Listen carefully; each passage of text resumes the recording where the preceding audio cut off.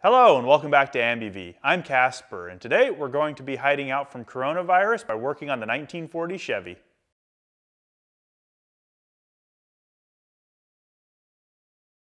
Behind me you can see the 1940 Chevy I purchased last year. Now, the short story for those who haven't been following the channel, this car was an impulse purchase. I negotiated the price down for somebody else, they didn't buy the car and I couldn't pass it up. I haven't really done a lot to the car except for take it out on the weekends and just kind of keep the oil moving and fix a broken suspension mount.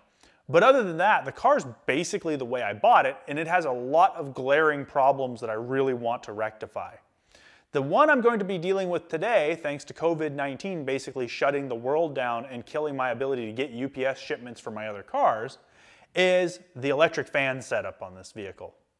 Now, I don't have a problem with cars with electric fans, obviously. I actually quite like them over mechanical fans in a lot of applications, but they have to have been done correctly. This car is a perfect example of a home-built project done entirely wrong. And based on my quick cursory look at the wiring, I think somebody actually tried to do it closer to right at some point in the past, and then someone else came along and didn't understand wiring and just tried to hodgepodge something together till it worked. Now, the biggest culprits in this disaster are the fact that two electric fans are sharing one circuit where all of the draw is sent down an 18-gauge wire straight from the positive post of the battery through a toggle switch to the fans, and then it's grounded out on the body of the car. Now, there's a lot wrong with that, but the biggest problem there is probably the wiring. 18-gauge wire is not sufficient for two electric fans for an almost 20-foot run or more. Now, the longer the distance goes between the point where you're drawing power from and where you're using it, you need to change the gauge of wire you're working with. And in general, most of my little cheat sheet charts and things would tell me that a system pulling juice from this distance should be using probably a 10 to 14 gauge wire, depending on your wire and some other specifics of the system. Now, that is significantly bigger than 18 gauge wire, which is currently in the car. Now, if that weren't bad enough, there's no safety mechanism on this circuit. There's no fuse, there's no breaker, there's nothing to keep the car from burning to the ground if this were to ground out and fail. On top of that, the entire draw for the circuit is going through a toggle switch. That again is not something anyone should be doing in the modern age. You should be using a toggle switch if you're going to use a toggle switch to engage or disengage a relay. The relay should carry the majority of the actual load from the battery to your device, whatever it is, in this case a fan. Now, knowing this and looking under the dash, it looks like somebody at one point in time did try to correct this problem and actually has a relay up there, but someone else came along and cut it all loose because they couldn't figure it out and put this wiring in. Now, I just need to figure out exactly what's going on and try to correct all of it in one shot. I would like to simplify the loom so that it's much easier to plug, unplug, and to troubleshoot. So let's start looking around at what we've got under the hood and see what we can keep and what we've got to get rid of. Looking under the hood here, we can see the worst of the wiring is definitely the electric fans. There's a lot of the other wiring that I would like to replace and that I don't necessarily agree with how they did it, but it's actually not bad enough that it needs to be replaced. The electric fans have to be replaced because this is a flat-out fire hazard, not to mention the electric fan system is the only thing that will cool your engine in the case of exceeding the capacities of your radiator. Now, because of a car like this being mostly a parade car, you're not spending a lot of time at freeway speeds compared to crawling along with a bunch of other cars' hot exhausts. So when we look at this system, I will start building it so that you don't have to sit here and watch me talk for the next 10 minutes, but you'll see me build out the rest of the system. Now, the current system here has three major failures, as I kind of addressed earlier. There is a failure to protect the circuit from a short. It doesn't have a fuse or a circuit breaker. There is too much amperage being drawn through this little tiny 18-gauge wire. The longer a run of wire goes, the thicker it should be in general. There are a lot of cheat sheet charts out here like this one to tell you roughly at what distances you need to go to what gauge wire. And in my case, I'm going to be running 10-gauge wire through here. It did not use a relay, it used a switch. A switch should not be used to pass all the current through. That is not something that is recommended in any way, shape, or form, because that is one more place that can catch fire, burn up, causes resistance, all kinds of problems. Now, this system also has a major failure that it's not grounded properly. Now, an important system like your radiator system for cooling or something to do with your EFI or your ignition system should have good quality grounds. If they are grounded imperfectly, you can have resistance from the grounds from corrosion or rust, but you can also deal with the problem of having them wiggle loose or having them sometimes disrupted. And the last thing you want to be doing is driving along in a 100+ degree day with your electric fans humming along full blast and have that resistance cause the circuit to burn up or to have the screw wiggle loose so your radiator fan stop working, and you wouldn't know until you see your gauge pegged out and coolant spewing all over the ground, hopefully not destroying your engine. Now, because we're adding a relay in the mix here, this will give me the ability to also toggle it on from multiple sources. I will probably look at reusing the switch here because it looks cool, it fits in, and I like having a manual override. But this relay, because of the structure of a relay, it only needs a positive and a negative to trigger the system. Now, I can either send it the positive from the switch or the negative from the switch. Now, ideally, what I want to do is wire it up so that it's negative from the switch. It's grounded when the switch is activated. What that allows me to do is to pull the positive from the ignition system, which will then tell me, for instance, an ignition on source means that if I turn the key off, the relay will open and the fans will turn off. That'll keep the fans from running while the car is off. Now, additionally, what that allows me to do, because the switched side is negative, if I add Sniper EFI to this system, I can send its grounded fan signal to the same wire, tee it in, and have it have the same ability as the switch to turn on the relay to then run the fans. Now, to solve the poor wiring situation of the ground for this whole circuit, I'm going to be adding another wire back to the battery post for that specific portion of the circuit. So I will have a 10 gauge wire running from the battery to the car in either inside the cabin compartment, either having a fuse or having a circuit breaker. It will then go to the relay. From the relay, it will continue as 10 gauge until it gets to the front of the car where the fans are, at which point it will be split out to the smaller gauge of the fans, and that end will be heat shrinked and glued and everything nicely. I will then have the negatives of the fans spliced into a 10 gauge black that will carry the ground all the way back to the battery. Now, if you see any of my tools out here, I was hoping to get really fancy with this. And what I would like to do also is add in an LED indicator under the dash as I'm making the wiring harness, because this will tell me when the fan circuit is actually engaged. Otherwise, I can toggle the switch while I'm cruising along in a parade, but the odds of me hearing the fans actually running over the V8 are pretty slim. This gives me a second check to make sure power is being sent there. Also, if I have the toggle on, or if I have the computer telling the fans to come on, and they're not on, that LED gives me one more indicator to see if is there actual voltage passing through that circuit, or is the relay bad, or is there disconnected from the battery, or what's happened.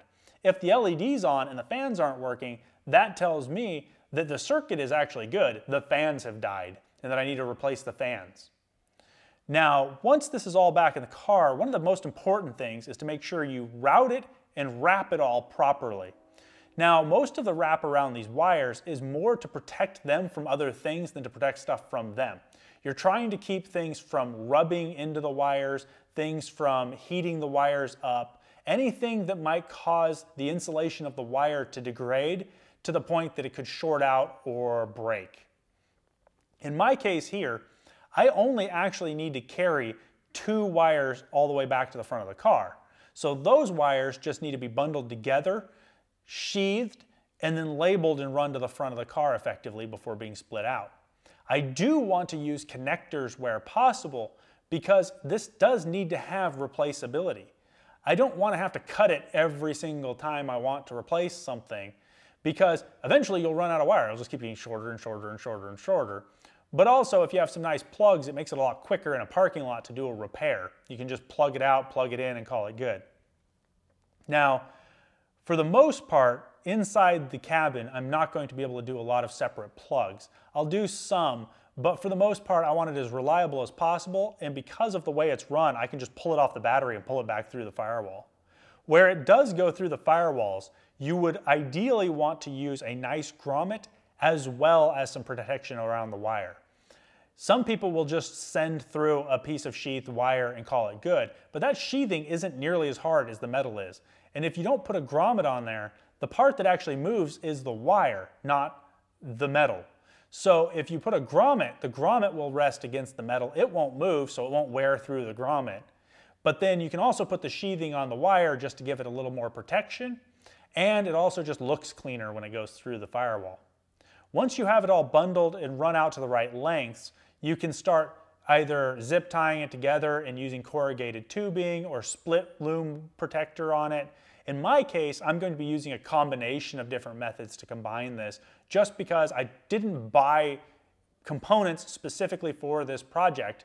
And also, I don't think this is the final iteration of this system. I would really like to replace the connections that come through the firewall and get rid of the grommets and put in some motorsport connectors to where the harnesses on the weather side of the bulkhead are actually separate from the harnesses on the inside of the bulkhead. Now, I could talk about the wiring systems and different philosophies about the way to go about doing this all day. But ultimately, at the end of the day, as long as you follow the basic recipe of making sure your power is being delivered through a secured circuit where the load is being carried by something that is intended to carry the load, you should be fine. Now, one thing you can do is really quickly Google what it is that you're supplying power for and get an idea of how much demand it has, or look at the stickers on the device depending if it's properly labeled, and that will tell you how many amps to prepare for on the circuit. In my case, I know electric fans usually pull around 30 amps or so. Like, I would be surprised if it was much higher than that, but they can get as high as 50. Now, in this situation, based on cheat sheet charts online, I can tell that my 10 gauge solution of wire will be plenty for this. But if this were something else, for instance, the charging cable from an alternator, or if I were relocating the battery to the back of a trunk, I would need to adjust my wire gauge appropriately. Now, another thing that will change what wire gauge you use is the composition of the wire itself. Are you working with pure copper? Are you working with copper-coated aluminum? What is the actual connector types you're using? Those will all change what you're allowed to get away with, because wherever you're putting crimps and connections and solder and things like this on are going to change resistances as you go through your circuit. And if this is a very, very high power circuit, you'll run into a lot of problems really quickly with heat buildup in particular points in the wiring harness.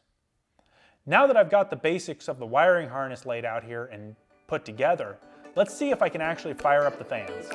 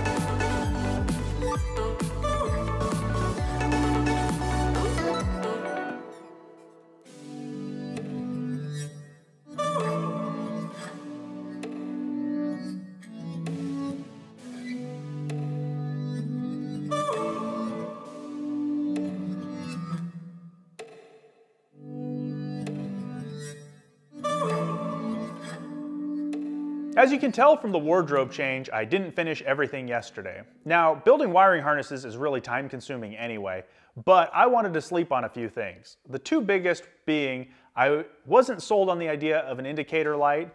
The LED under the dash that would have indicated whether or not this circuit had power was something I kind of liked the idea of, but couldn't figure out where I was going to work it into a 1940s interior. So I ended up leaving that out.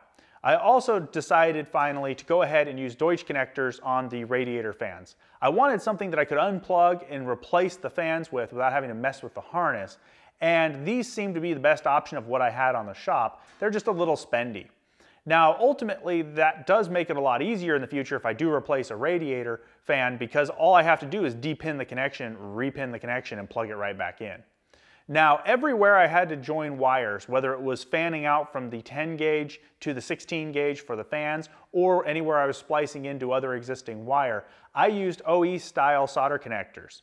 That is probably the best way to go about doing it with today's technology, but I find that they sometimes are a little weak when it comes to bending. So I went through and covered most of them anywhere that might get bent or have to be pulled on with additional adhesive lined heavy duty shrink tubing to give it that extra rigidity to keep that from being the point that bent.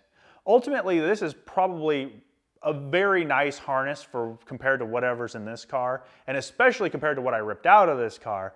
But there's a lot more I want to do in the car, and I decided to go ahead and set up this as my standard, and the rest of the harnesses I replace in the future will look similar. All I used for covering was the expandable braided covering that has like a 300-degree melt point, and I just used my oversized adhesive lined shrink tubing to clamp the ends in place. Being as how it shrinks into place, it mechanically locks it, but also the adhesive goes through there and really glues the wires in place as well as the covering.